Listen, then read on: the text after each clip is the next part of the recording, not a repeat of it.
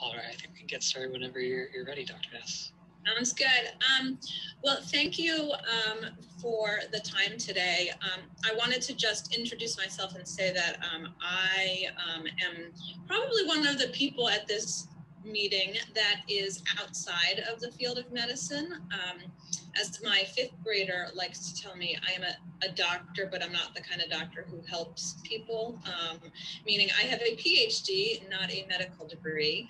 And I'm actually so excited about Reach Out and Read because I think it's one of the organizations that does such an amazing job of reaching across what is so often siloed and reaching into social science, which is what I am. I am a university professor at Fordham University, a reading researcher, a teacher educator. And for the last, I'm somebody who's always been interested in issues of access and equity. And so 2 years ago, I created this podcast called End Book Deserts, which is meant to bring awareness to the issues of access to books. And so I'll just start by going over how we'll spend our time today, and then I'll jump into the content. We are going to start by defining what I mean by a book desert. It may be a term that many of you have heard, but we will actually explore some of the data around book access. And then we'll spend some of our time looking at book distribution programs and what the research says about what makes a program effective. And we will explore the implications of those. And so I will start with a little bit of a backstory. As I said, I am a literacy educator, teacher, educator, reading research, and my professional organization is the International Literacy Association. I was just nominated to the board of directors. It is an organization of 300,000 literacy educators, teachers, school librarians, school leaders across the globe. And several years ago, we worked on a position statement called the Children's Right to Read. And it is a pretty basic statement. I believe I have all 10 rights to read.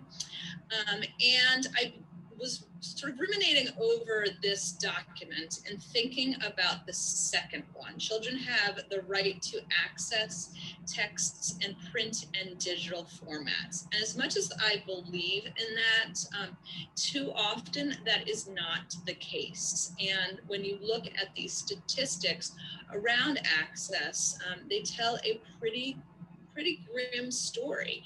I wanted to introduce you, if you're not aware already, to an organization called Unite for Literacy, which has created this book desert map. And I'm going to give you some time to explore it later on because it is an interactive map that literally lets you zoom in on your particular area to understand how much access there is to books around particular areas. It's a pretty cool resource.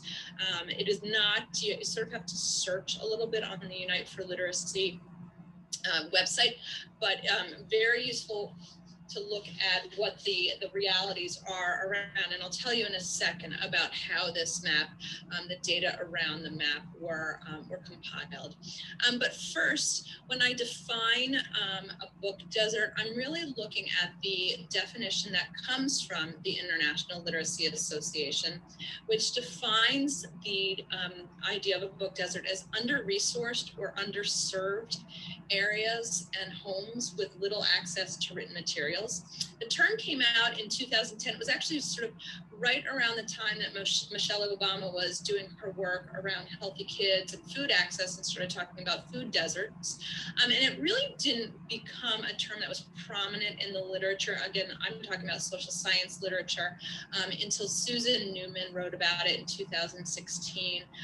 And we'll explore some of the research around, written by Susan Newman. She is really the most prominent reading researcher working around book access. And she served as the Assistant Secretary of Education under the first Bush administration. And she's currently a professor at NYU.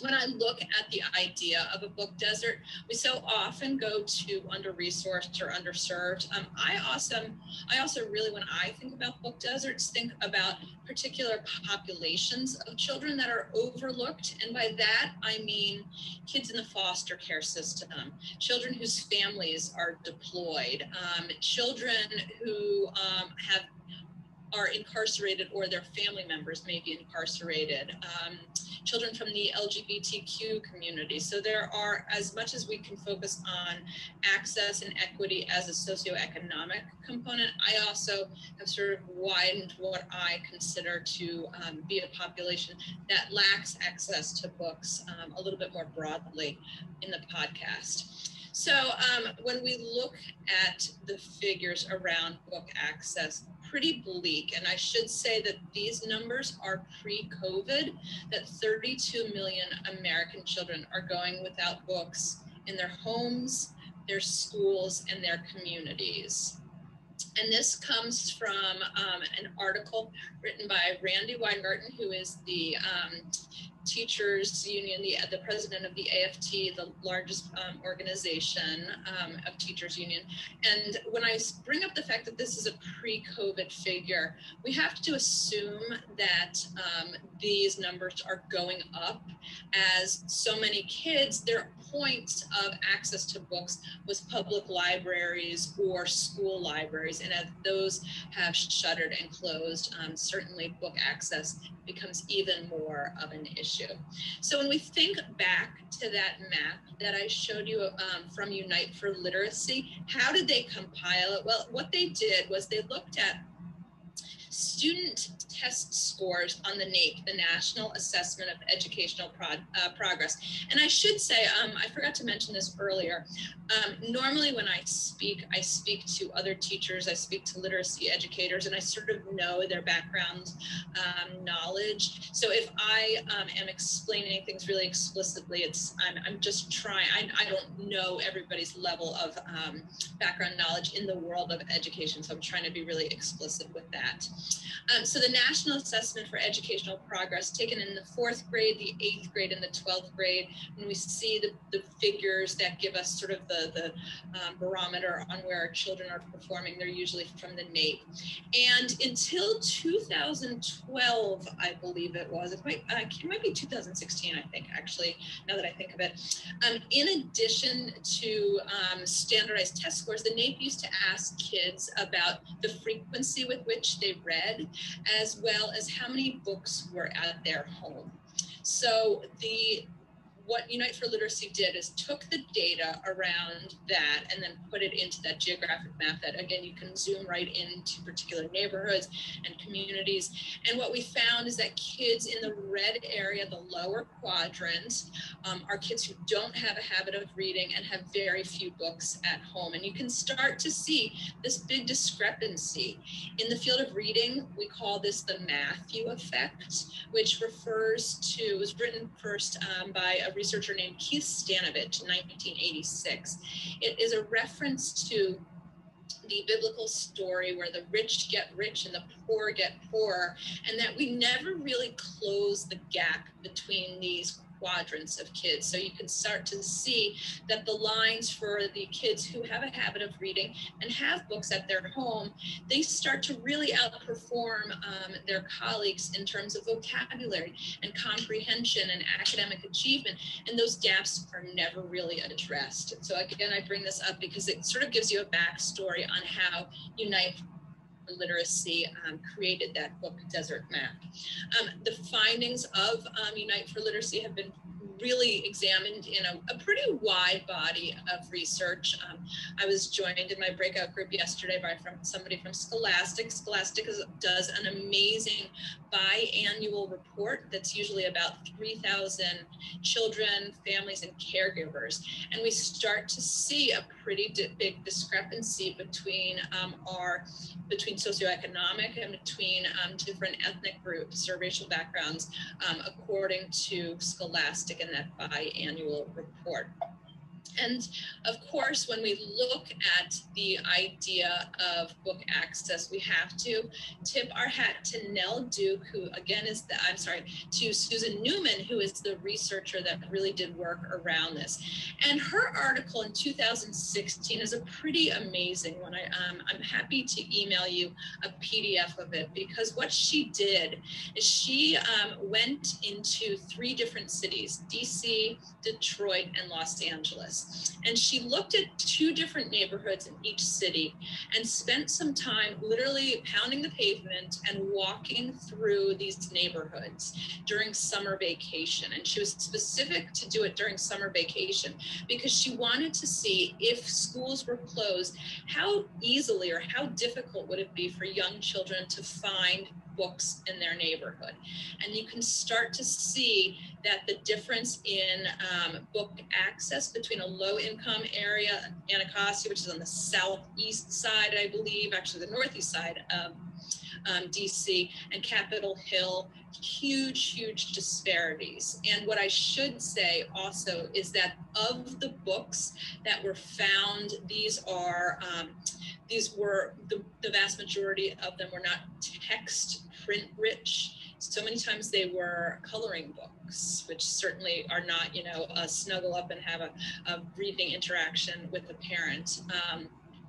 And we start to see that these figures really are pretty pervasive across the literature. We start to see them in all different ways being replicated according to poverty, not just our high socioeconomic status groups, but also our borderline communities. And that borderline figure has certainly grown over the last decade.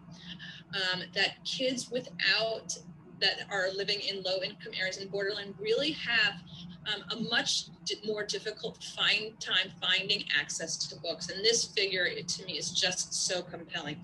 During summer vacation, that 830 kids would have to share one book in order to continue summer reading, continue independent reading.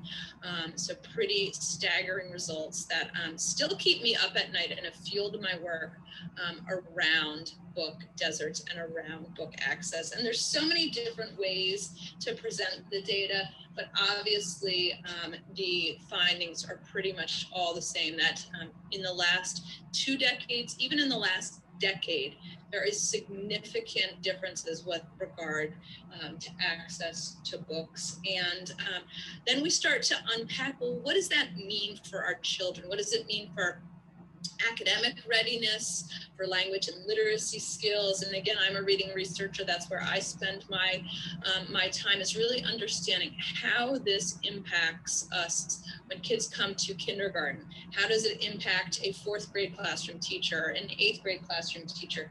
And we start to see that when books are scarce, that parent-child or caregiver-child reading interaction, which we hopefully are seeing at least once a day, really becomes an event, an occasion, and not something that is just so entrenched in the home environment. It's not a routine as written about by Susan Newman. And again, this is from the article in Urban Education 2016. And if you're interested in it, I'm happy to share the PDFs of any of these articles that I'm talking about today.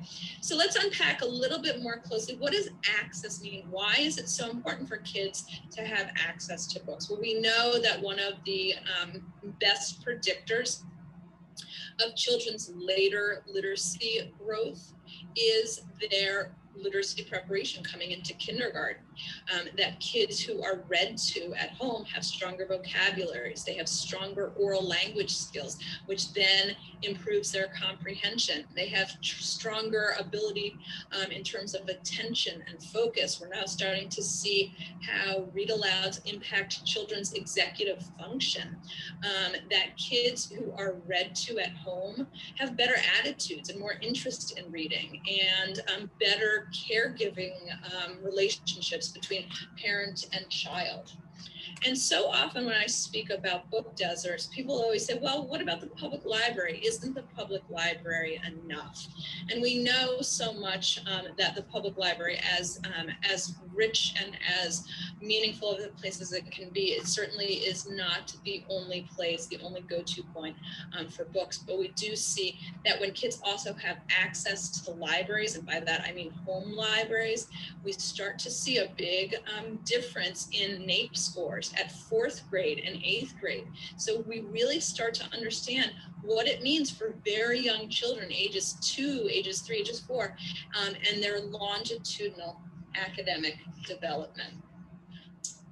And one of my favorite articles to understand this a little bit more is the 2010 article that looks specifically, sorry about that, that looks at the impact of a scholarly culture in the home, meaning how much of a home library there is. And this was actually an international study. And they found that a child growing up in a home library with 500 books, that has more of an impact on their educational achievement than their parents' caregiving. So let me give you their caregivers' educational level. Let me give you a second to read this quote out because I just love it so much.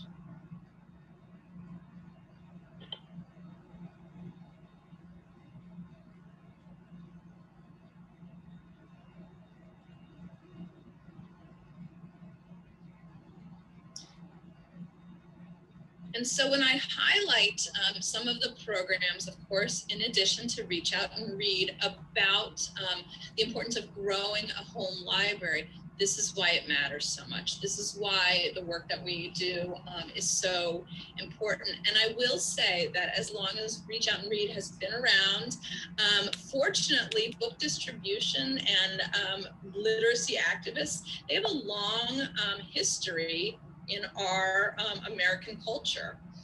I've got some pictures of just different ways that people have become their own independent book distribution warriors themselves. You can see that these, some of them are from the Roosevelt era. And if you are a fiction fan, there's a fabulous Jojo Moyes book. I'm blanking on the name, about a woman. I will put it in the chat at some point, about a woman who is a literacy warrior, literally goes through Appalachia on horseback to distribute books.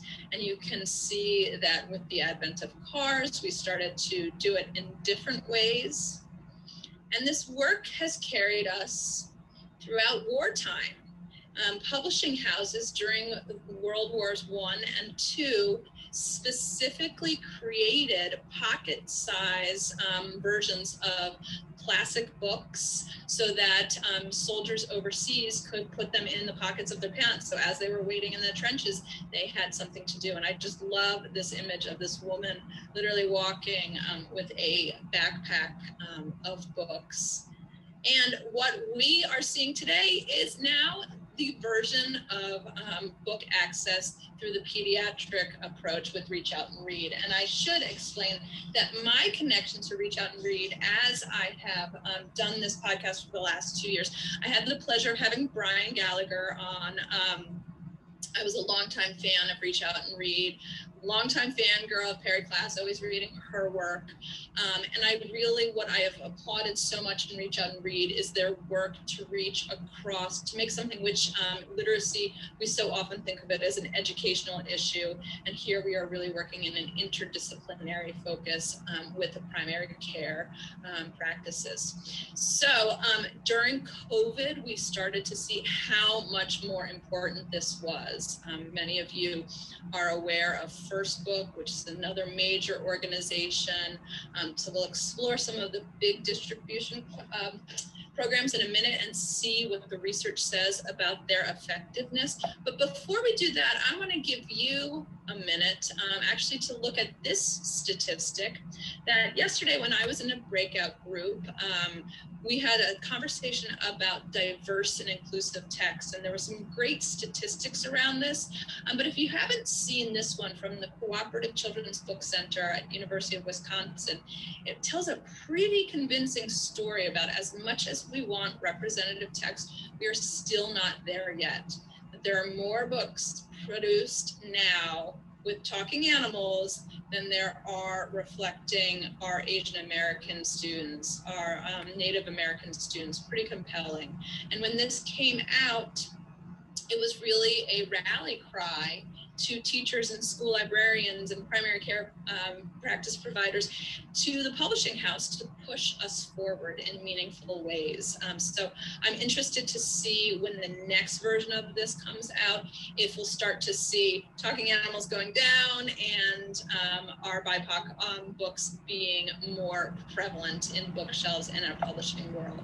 So I want to give a second to let you get into breakout groups. I'm just gonna do them randomly. I want to give you the chance to, on your own, Google the Unite for Literacy Book Desert Map.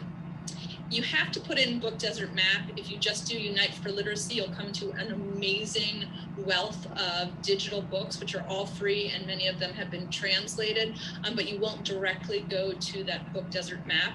I think it's really interesting if everyone can go in and zoom in on their particular area and just play around with it for a little bit. And then in your breakout groups, feel free to reflect on some of the research that I have shared with you, as well as that map. As well as that, I'm sorry, that graphic that was about these statistics around diverse books. So I'm going to just randomly put you in 4 groups or so, and we'll spend about 4 minutes before we come back together to start to unpack what it means to be an effective book distribution program. So I will pop these in the chat as well and give you a heads up when we get there.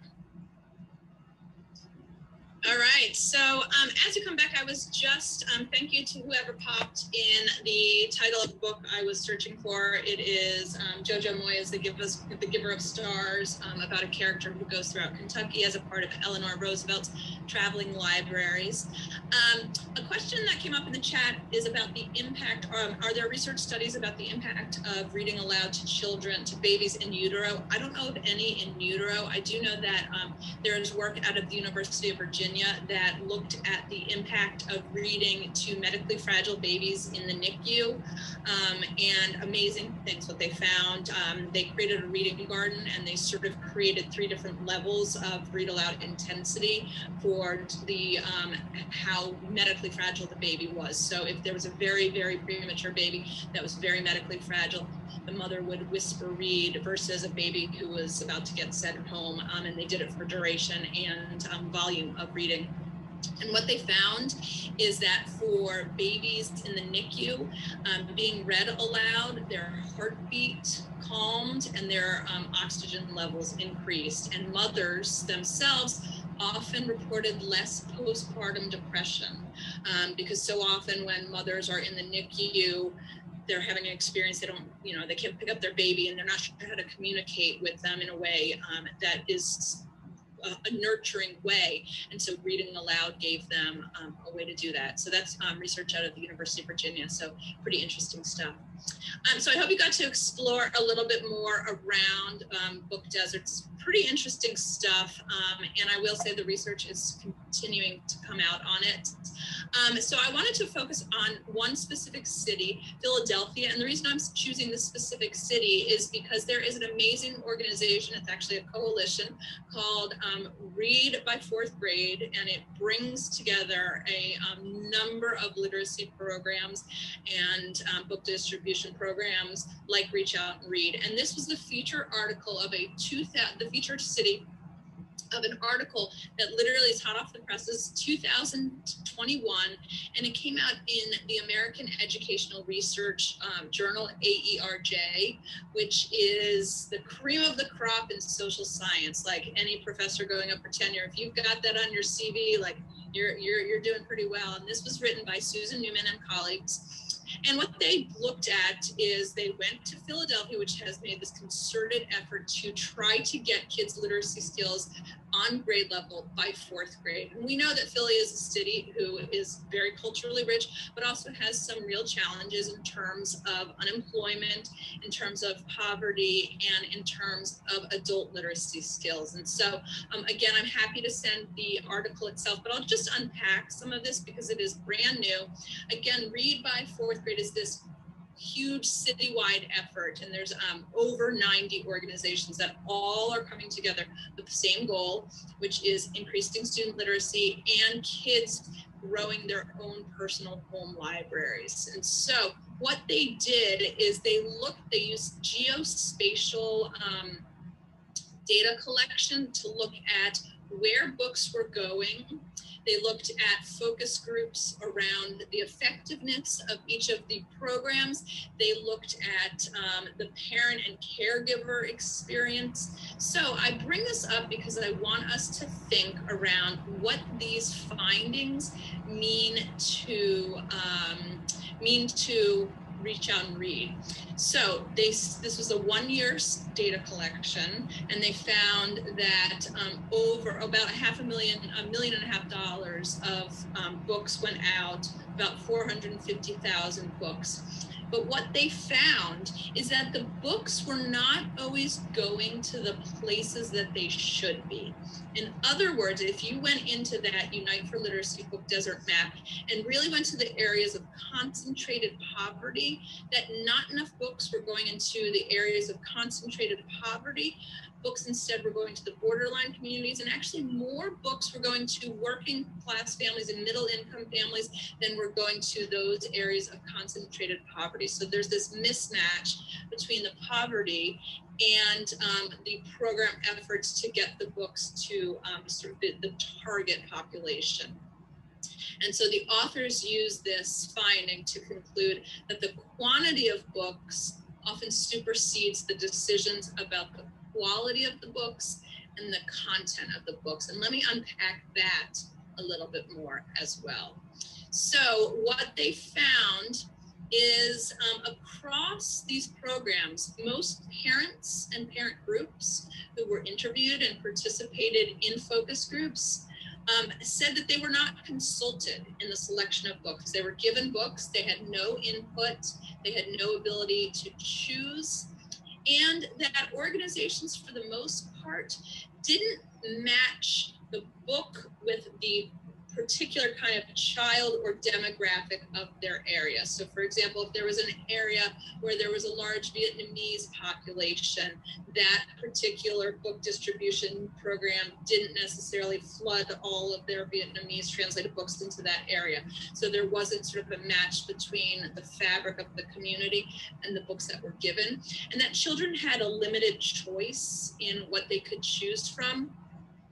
And there was more fiction than nonfiction, more narrative stories than nonfiction, informational, procedural books. Many parents were saying things like, I want more books that show my kid how to be a citizen, how to ride the bus, how to get to school. You know, I don't want a long story.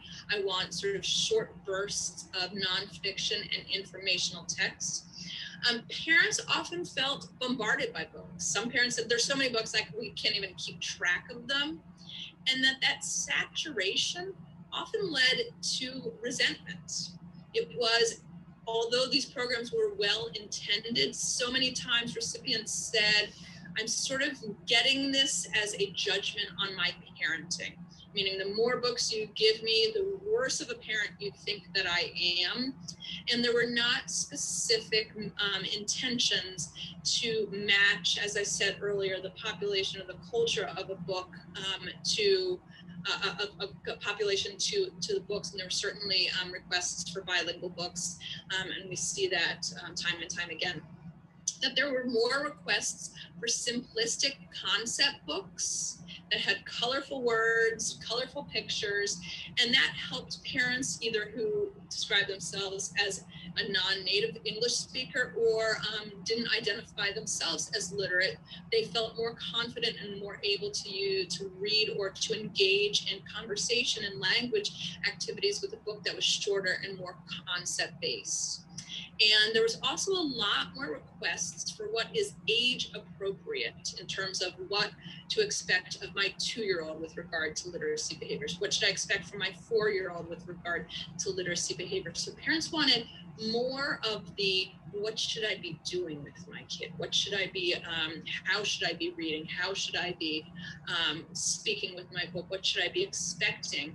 And that, again, as well-intentioned as these programs were, it was so often about the numbers of books being given out as opposed to, was this the right book for the right child at the right time, a way provided for the parent and caregiver to have a meaningful interaction around the book. So again, this is 2021 research, so it is brand new and got a significant amount of funding. It's pretty rare that we can really study something that's 90 programs coming together in a citywide effort. And again, it's from AERJ, American Educational Research Journal. And I'm happy to email it to you as a PDF if you are interested in reading more, because I'm just giving you the bullet points. There's a lot to unpack here, not only in the geospatial looks where they sort of to figure out which books are going to which areas. And remember that big finding was that there is that more books were going to kids in working class and middle class families than kids in areas of concentrated poverty. And then we start to see this feedback from parents saying it's too much, I can't even keep track of the books, and I'm starting to resent it. So some important implications, I think, here. And if we have time, I'm going to ask you to check in with some colleagues about what this particular study means for you and for Reach Out and Read in your community. And a big quote that I loved: although some parents look forward to receiving books, others seem to feel pressured into taking them, an unwanted gift to be stowed away with all the others. There's a tone of resistance in comments and a desire to control their world rather than have it controlled for them. So again, that often came from parents saying, I couldn't choose which book, my child couldn't choose which book. We're getting these long narrative story books and picture books as opposed to the concept books that I feel comfortable with. So important stuff to unpack there. So I'll spend some time thinking about some successful book donation programs that, and I'm focusing just on 3 specifically because there is a body of research around them. And some of the themes that we will see in this data is that these programs that are successful are meeting families where they are. And obviously that is so important in terms of Reach Out and Read, in the sense that you are literally meeting families in the doctor's office, that there is some sort of pedagogical instruction, meaning there is some conversation with the program to the parent or caregiver in how to use these books. It's not just a, drop off and go kind of thing. And that successful book programs really value feedback and text choices from children and families. And again, I'm going to focus on 3 specific ones because there is data around them. And so I'll give a little bit of overview of each of these programs. And again, happy to send any of the PDFs of the research that I'm showing. So many of us know Imagination Library. I was able to have them on my podcast. Actually, I'll start first with, Wash and Learn. Wash and Learn is one of the programs that I think is so simple and so brilliant. Featured in an article by, in the Reading Teacher. And what they did was they went into laundromats in urban areas, And they took very limited budgets, a couple $100s, and bought tables and open-faced bookshelves and writing materials. And they had a control group and a non-control group. So there were 6 laundromats all in the same area, pretty well matched in terms of who frequents them. We know from understanding laundromats that parents and caregivers tend to go to the same laundromat time and time again. They tend to spend up to 2 hours there. And I don't know if you've had the experience of being with a little kid in a laundromat. Most parents give their kid a phone or what have you. Well, they said, here's an opportunity. We've got this captive audience. Let's make it a literacy-rich environment. And so a team of researchers went and explored what was happening in the treatment site and then what was happening in the typical status quo laundromat. And they found that when there was no literacy center set up, kids on average in that 2-hour visit or so had about 6.5 minutes of interaction with literacy, versus when we send in a library or we create these literacy-rich spaces with pretty low cost. We're not talking like totally transforming the space. We're talking about kid-sized couches and books and such. That kids were engaged in literacy activities on average 47 minutes, and were reading about 4 books a session, and that there were 30 times more literacy activities in experimental groups. And to me, this is one of those brilliant. Laundromats exist all over the country in urban areas and rural areas. This is a pretty low cost way. And there are things like Too Small to Read from the Clinton Foundation, working with the Laundry Literacy Coalition to create laundromats in urban spaces and rural spaces that really are entrenched with literacy. So one example of a program, really the takeaway here is that when we meet families where they are, that's when we start to see these things. And I love this quote from Susan Newman that talks about we need to create these spaces that connect homes and schools. We so often, at least in the field of education, talk about the home-school divide.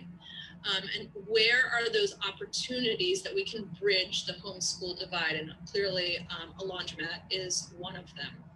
So successful program number 1. Successful program number 2 that I'm not going to dive into, the data is still around it, but is called Barbershop Books. And it is out of New York City by a man named Alan Irby. I'm sorry that it's fast forwarding. And it is the idea that when kids are at the barbershop, they're not spending 2 hours like they are at the laundromat, but families typically go to the barbershop, same one. They sometimes go once a week or once every 2 weeks. And there is a culture, especially in the Black community, around barbershops and around salons. Well, let's take our barbershops and let's take our salons and talk to, train, or create literacy spaces and give instruction into the people who are cutting hair to say, hey, tell me about what you're reading as they're doing it. And we start to see really rich stuff coming up. Barbershop Books is now expanding to Baltimore, my hometown. So I'm excited to see that. And there's a great YouTube video from Alan Irby, it's I-R-B-Y, who talks about barbershop books. And he's also joined, I had him on my podcast, another great idea of meeting kids and families where they are to embrace literacy opportunities. And then, of course, Imagination Library. I like to make the really bad joke that Dahlia Parton is working much more than 9 to 5 to get books into the hands of kids. What started in one county in Tennessee is literally now all over the world. And the beauty of Imagination Library is that they mail books to kids. So when you were born in county hospitals that are affiliated with Imagination Library, you're put on a list. Every month for the child's first 5 years, they get a book mailed to them at home. When I've spoken to them twice for my podcast. The second time I spoke to them during the start of the pandemic. And one of my questions that I've always been asking people is how they've adopted and how they've had to transfer their work that was happening face to face to a digital environment. And for Imagination Library, it was seamless because they weren't going into schools. They weren't going into food banks, they were mailing things. And so it was an approach that was easy to do. And again, it's really now all over the world. And Dolly Parton always talks about how she hopes that she is remembered for her books and not her looks. And there's a great documentary, if you haven't seen it already, I think it's about 45 minutes or so on Imagination Library. And we start to see some research around Imagination Library.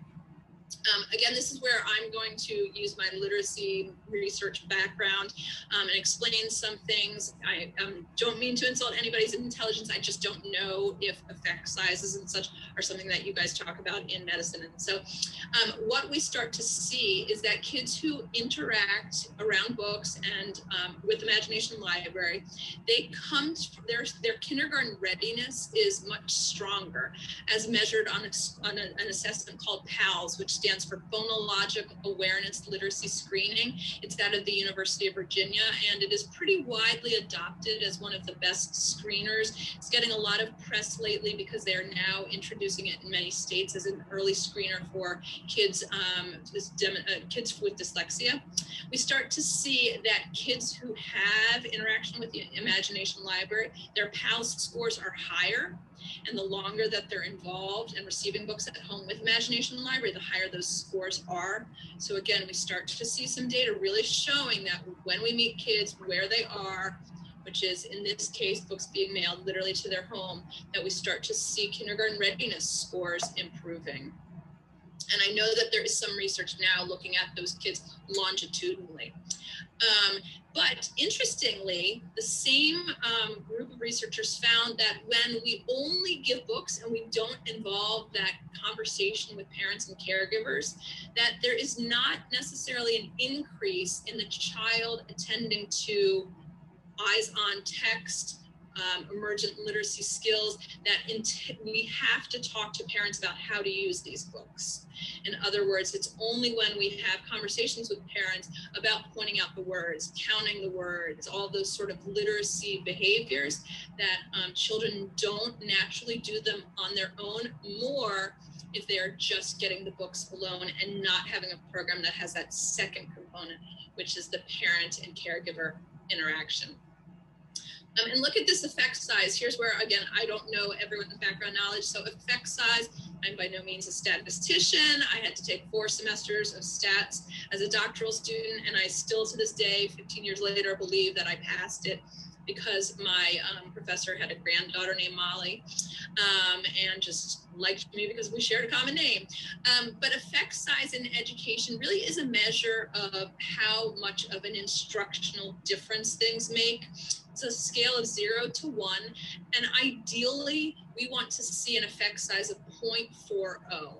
When we hit things with an effect size of 0.40, that's when we really start to talk about the zone of desired effects, things making a difference in terms of student achievement and data and such. So we start to see that the effect sizes goes up when parents have contacts with caregivers. There are information sessions that go beyond just the here's some books, but here are information sessions of an increasing duration and demonstrations of reading. So when a caregiver, when a parent or a caregiver has somebody saying, here's how we could do it, watch me as I read to this 3-year-old and watch how I draw the child's attention to the words or what have you, that the effect sizes really increase. And Newman, in that 2021 article, explains this pretty candidly. If we are likely to make a difference, programs need to engage families, build trust, and psychological support that enhance those book reading opportunities.